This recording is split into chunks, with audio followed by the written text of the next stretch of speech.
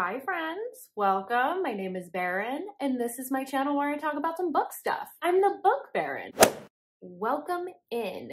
So, today I feel like I look like a mean girl at a prep school with this hair, but you know what? It's dirty, it needs to get pulled back somehow, so this is what we're working with. Today, I wanted to talk to you all about my February TBR. This is super loose because there's a lot of releases that I'm really looking forward to in February that I'll probably want to pick up around release date, but there's also a lot of books that are just calling my name right now too. But with February being a bit of a short month, we'll see how much I can even get to, especially because January, my reading has been a lot slower than normal. Hopefully work is gonna let up on me this upcoming month and allow me to get to some more reading. A girl can only hope. Let's just kick things off. First things first, I wanna read Fragmented Illusions by Marie Anne. So this is a standalone that's available on KU. It's an MMF dark romance, and I think it's got some like suspense and thriller elements. The synopsis on this was a little bit vague, so what I can kind of gather is our heroine named Fallon,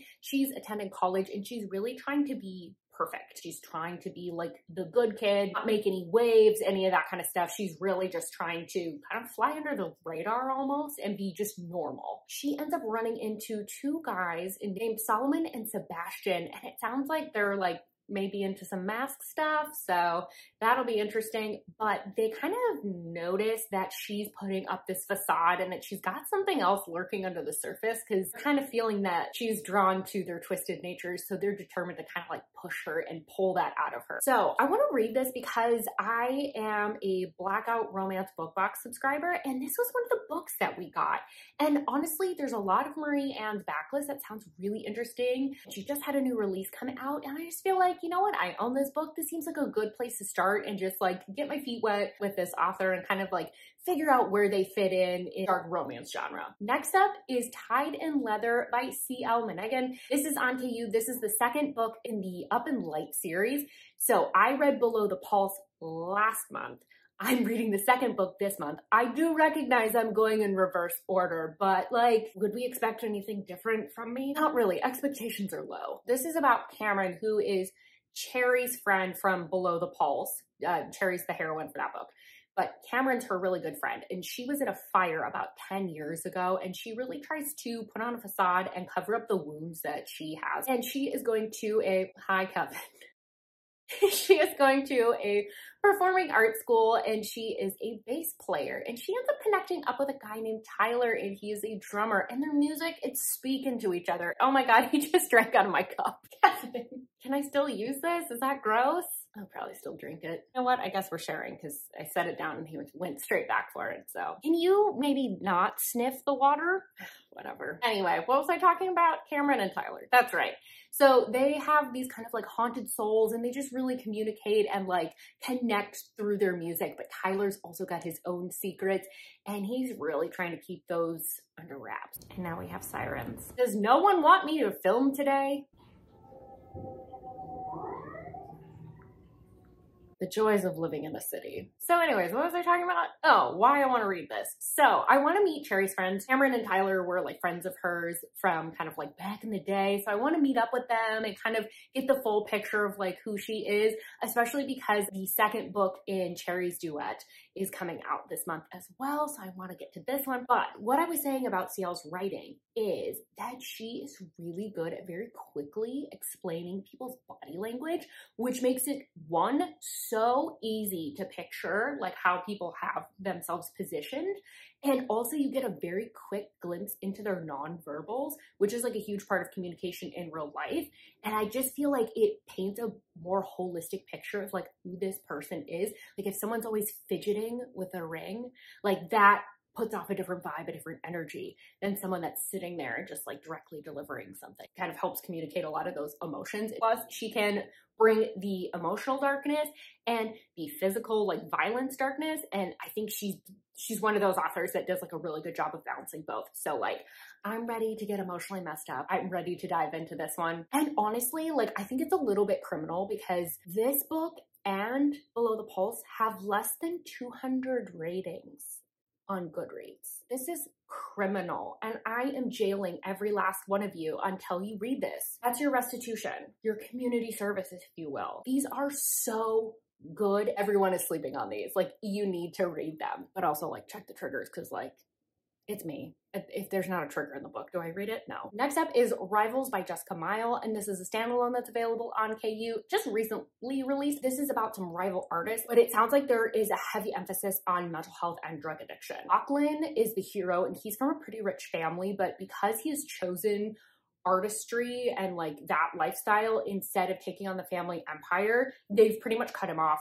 He's dead to them. So he's got a lot of anger and resentment. And then we have Revna, and she has a drug problem. It sounds like she's probably using that to cope with some trauma in her past. So they're both dealing with quite a bit of darkness and, you know, kind of fighting their own demons. But they have a rivalry going on at their college or their art school that they're at, and they are both trying to win this competition. Basically, I think the prize is that you get to go to Italy and there's some recognition of your work, but they end up having to work together, and they're both so resistant to it because like art's like their one thing that they feel like they both have. I want to read this one. I know that it's like pretty lengthy. I think it's like over 600 pages, but like rival artists, like there's something about artists that I'm always going to love in books, and having a rivalry, it just sounds delightful. I love more of that versus like an enemies to lovers. Give me rivals. I vastly prefer that.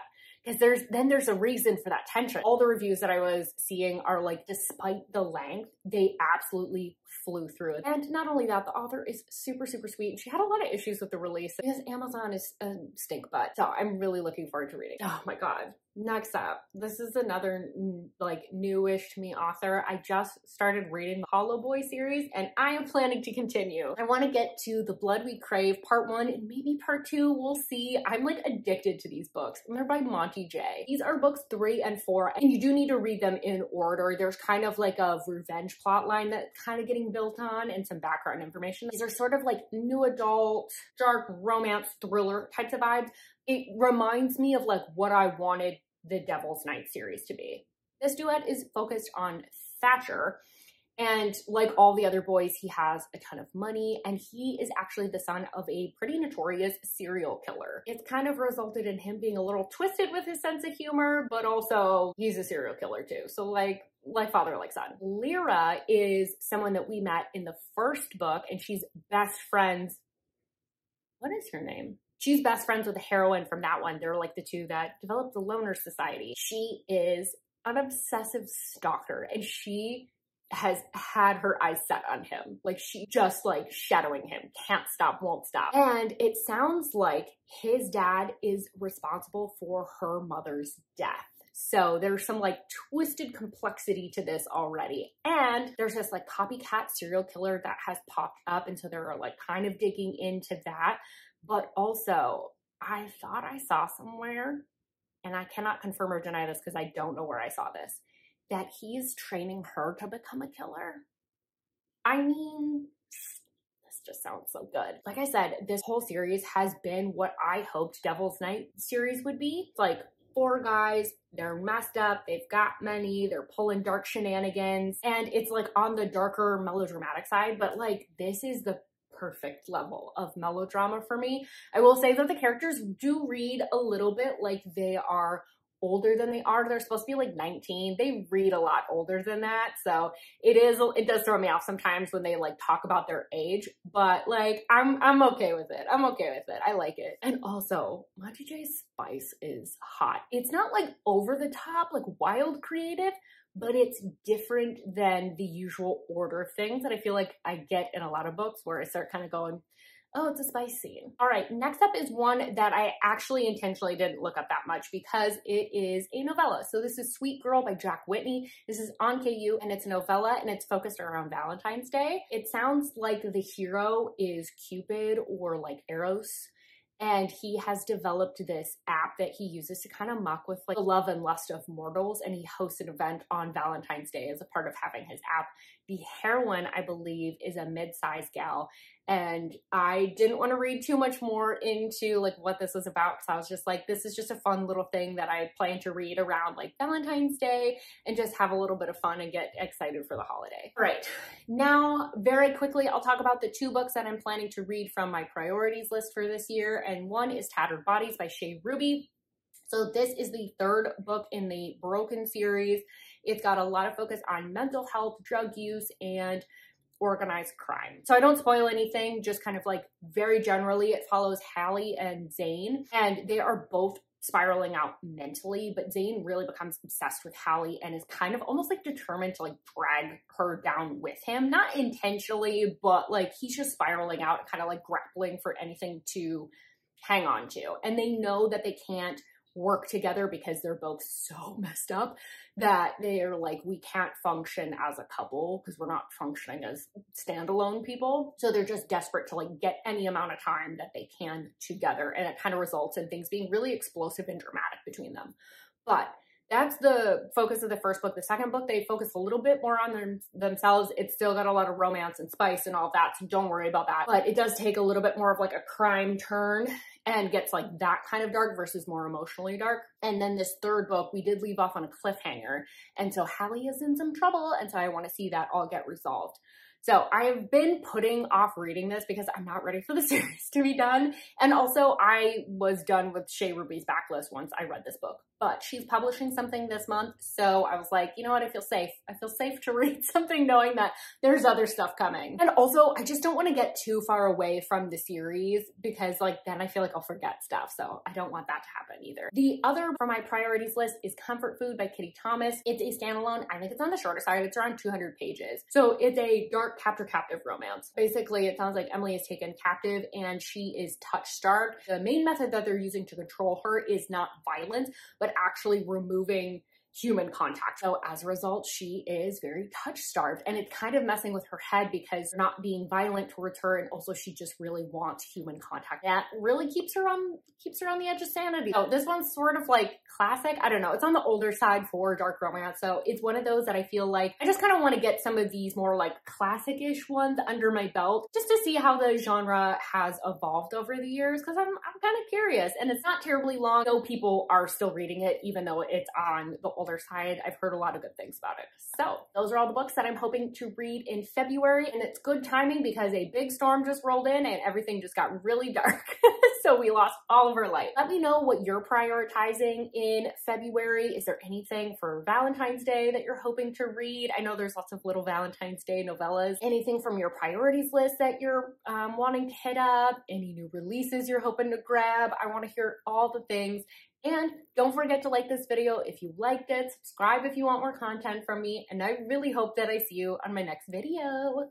Bye-bye!